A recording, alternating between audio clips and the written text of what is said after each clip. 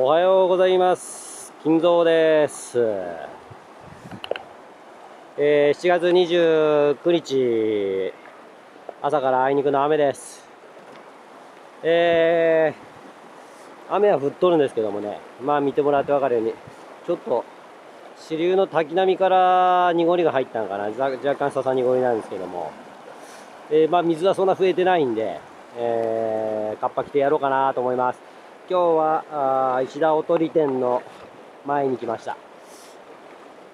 雨やで誰もおらんね。ちょっとまだ雷鳴っとるであれやけど、今日はこの中間あたりから始めて、見ようと思います。多分主に向こうの右岸寄りが釣り場になるかなとは思ってますけど、まあ今日一日この辺うろうろしながら頑張ってみたいと思います。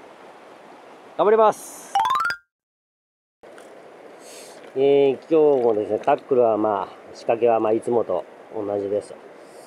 で、今日も、昨日の状況から考えてあれなんですけども、今日もチラシからスタートしてみます。昨日夜ですね、師匠とかいろんな人とお話しさせてもらったんですけども、老いがあるとかないとか、いいとか悪いとか、結構人によって感じ方がばらつきあるなと思って。で、ただ僕自分の感覚ではですね、ちょっと老いは弱いかなとは思います。だからチラシで引っかかってくれるのを待つような釣りの方がいいかなと思って、これからスタートね。今雨一応ちょっと降っとるんですけども、雷も遠くで鳴ってますね。昼ぐらいには雨も上がるし、水も落ち着くと思うんで、実際は昼から釣れるかななんて考えてます。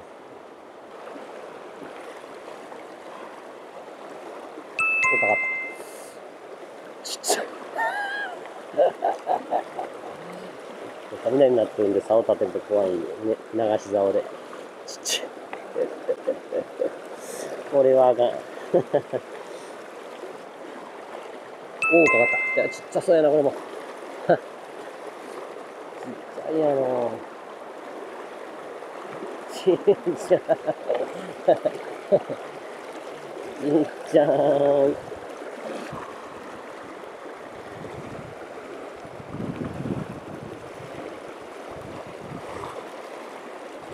おお、かかった。やっぱそうか。うまいやな。めっちゃやな。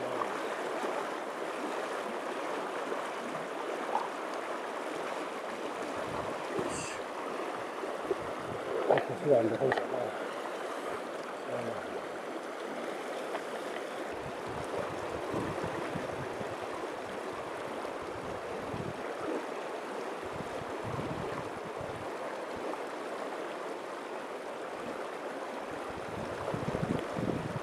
おるね。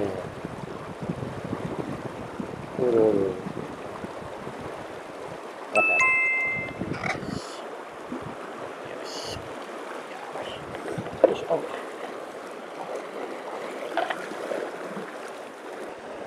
どのぐらい浅いところまでかかるのかな。あそこまで行ったら多分ダメだよな。ちょっとやっぱ流れというか、ヘチはヘチなんやけど、ちょっとシワが、おるやん。こういうところは泳がせて群れに入れても、群れかな。群れだと思うけどな。今でも追ってないもんな。全部口がかりやし、引っかかったってやつやな。本来ならこっちのちょっと太めの流れなんやな。太めの流れなんだけど、こっちはかからないという。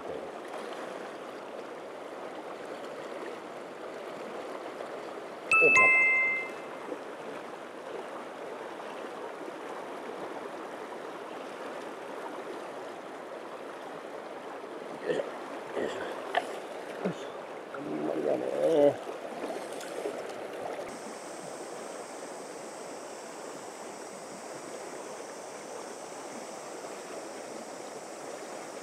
おお。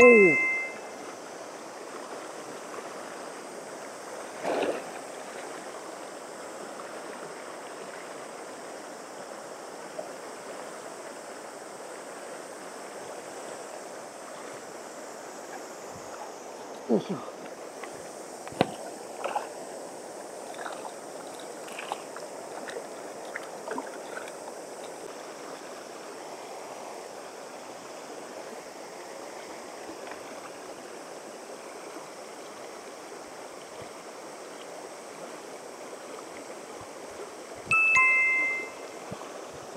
あった。よ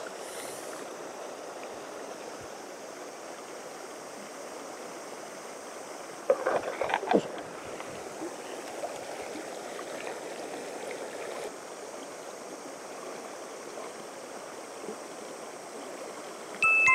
よし。ウグイっぽい。はい、やった。はい、やった。はい、やった。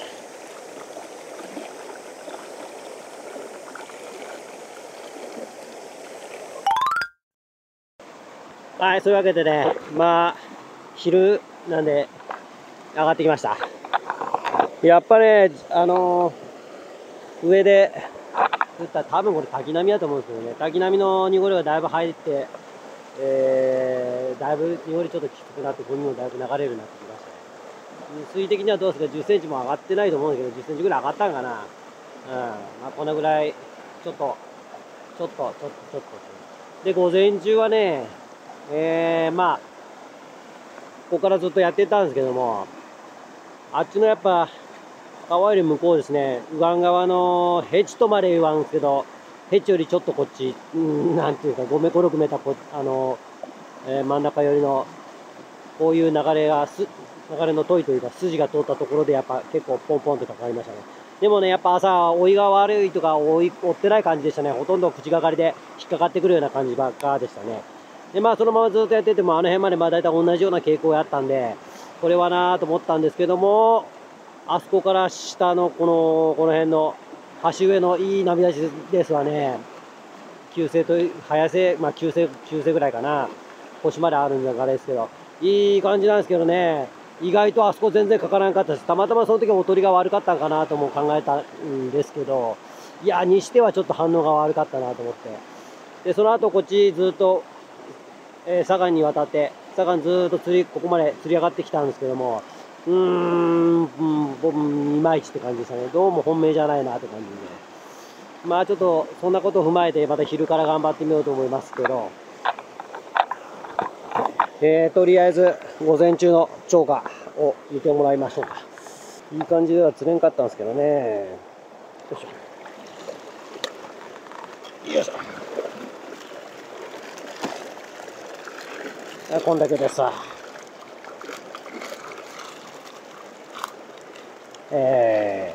20ないね、多分。14ぐらいかな。まあ、とにかく飯食って頑張ります。はい、昼からやってみよう、また頑張ってみようと思います。結構ね、ほら、見てください。濁りがね、結構の濁りが入っちゃったんですけど、まあ、これでもかかるときかかるんで頑張ります。で、今日、午後からというか、昼からはね、今、右岸側に渡ってきました。右岸側でまあ一番最初に釣れたところですかね。だいたい傾向午前中分かったんで、まあまあ、午前中の釣れた感覚をちょっと考えながら釣っていこうと思います。それで、まあ人の関係もあったんですけど、午前中はこっから下の方しかできなかったんで、ちょっと、まあ下もやるんですけど、釣れんかったら。午後からはここからちょっと上をちょっと釣ってってみようかなと思います。頑張ります。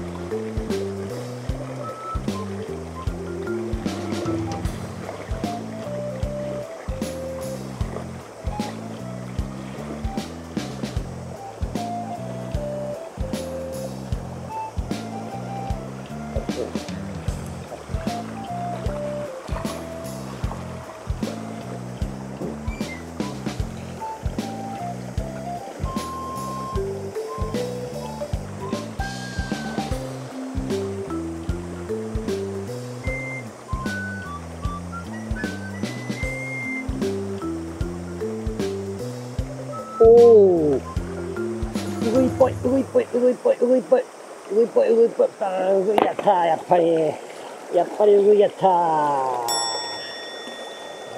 そんな予感はしたんやね。はい、ちょっとね、もう3時過ぎたんですけども、いっぺんちょっと船の中結構いっぱいになってきたんで起きにいました。午後からはね、あの辺からちょっと上がってみたんですけど、いまいちパッとしんかったんで、濁りももうちょっと濃かったんですけども、で、そのままずーっと向こうのヘチを釣っていったような形で、で、また今度反対向いて川の真ん中をずーっと釣り上がってきたような感じ。で、意外とね、やっぱ時間なんかな、ポツポツとかかりましたね。意外でした。サイズもいいやつもおるし、ちょっとちっちゃいなってやつも結構いるんですけどね。で、午前中はね、15匹でした。で、これが午後から3時までの、こんだけです。20前後じゃないんかな。はい。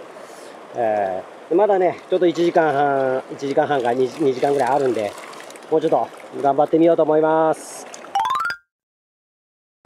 はい、3時半ですけど、今からラスト夕方まで頑張ろうと思います。ほんでね、今、昼から3時まではね、やっぱ、24でした。そうやな、24匹でした。やっぱそんなもんやったね。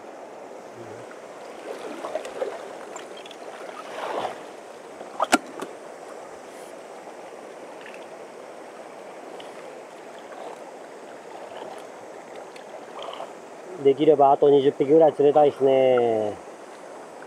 そんな甘くはないかもしれんけど。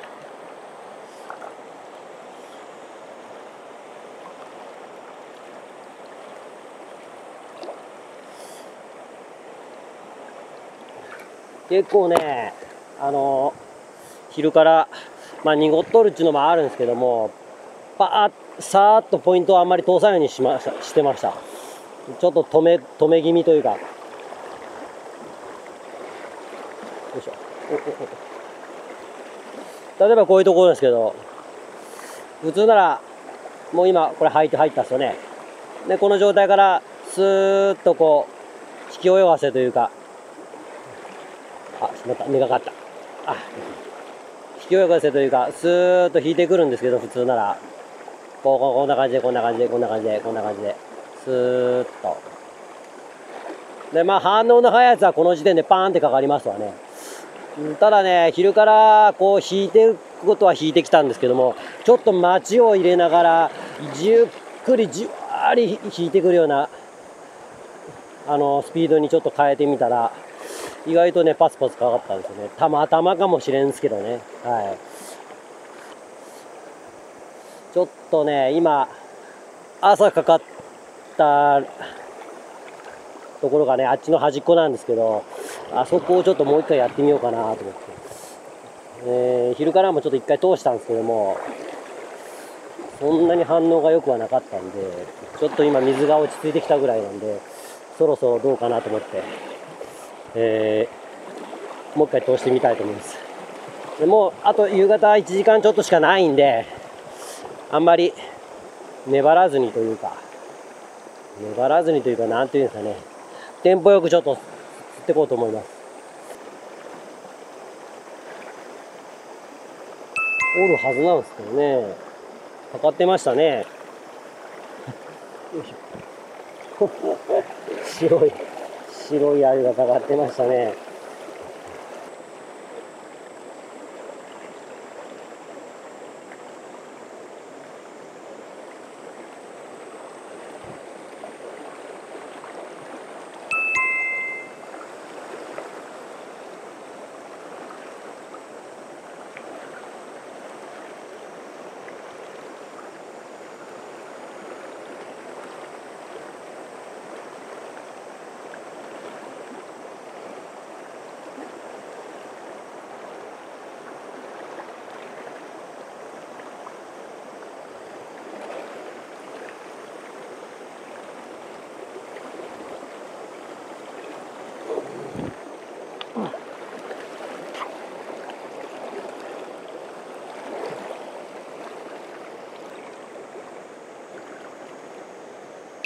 っしゃ。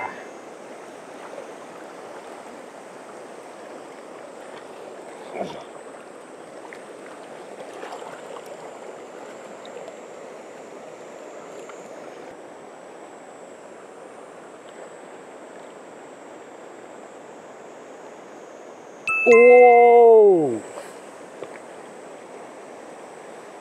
当たりは大きかったけど、魚はちっちゃいんだね、これ。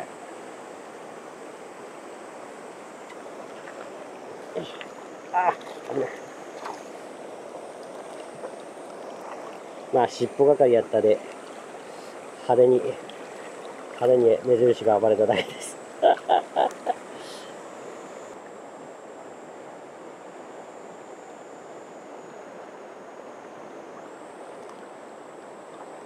おお。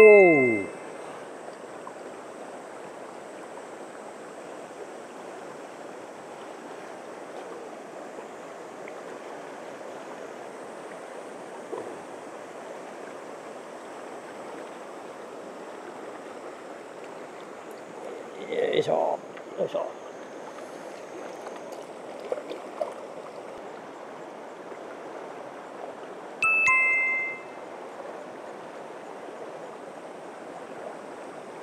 あっとったし、やっぱりおかしいと思った。どこでかかったかわからへん。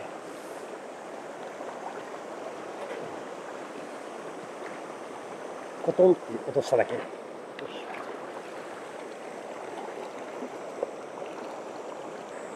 大きい鮎の追いがいい大きい鮎ほど音が小さいですね。トンっていうだけですよね。はーい。ということで、まあ5時過ぎたんでやめました。今20分だったかな。3時から3時半やったかな。だいたい、なんていうんですかね、また同じようなラインで、どちらかというと右岸寄りですね。右岸寄りの方をずっとやってたんですけど、まあやっぱりあんまりでしたね。で、夕方良かったのはこの辺良かったですね、この辺が。まあ真ん中からこっちを釣るって形ですね。ポツポツと釣れました。まあでもずっとは続かんので、あとはもうぐるーっとあっち行ったりこっち行ったりしてこう、魚探すような感じで釣りましたけど、まあ思ったよりは釣れませんでした。で、3時からの、釣果です。